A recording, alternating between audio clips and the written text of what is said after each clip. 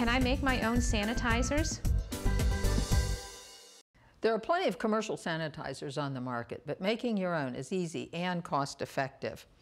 Any kind of unscented household bleach will work. Doesn't matter the brand, but what you want to look for on the label is that it says between 5 and 8% sodium hypochlorite. That's the effective agent. All you need is a half a teaspoon in 2 cups of water.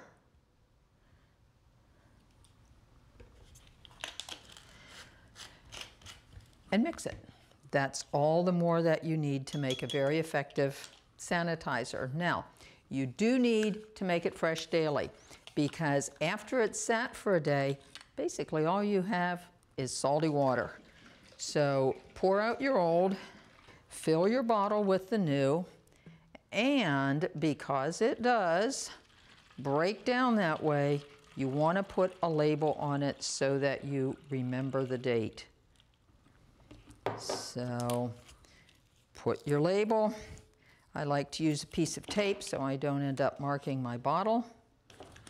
And we're ready to go. A lot of your other commercial sanitizers are based on bleach too, but some of them are based on ammonia. You don't want to mix the two. Ammonia plus bleach can give you a very toxic, irritating gas. Now, for cleaning, the most important thing is you want to be sure you wash first. So use soapy water to wash your surface, then rinse it, and then we're going to spray it to sanitize it. If you just put bleach in soapy water, the soap neutralizes the bleach. It does absolutely no good.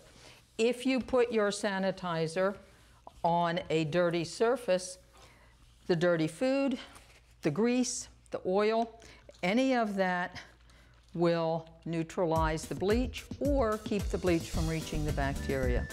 And finally, spray it and just leave it sit. Give the bleach at least a minute to do its job. It's less work for you.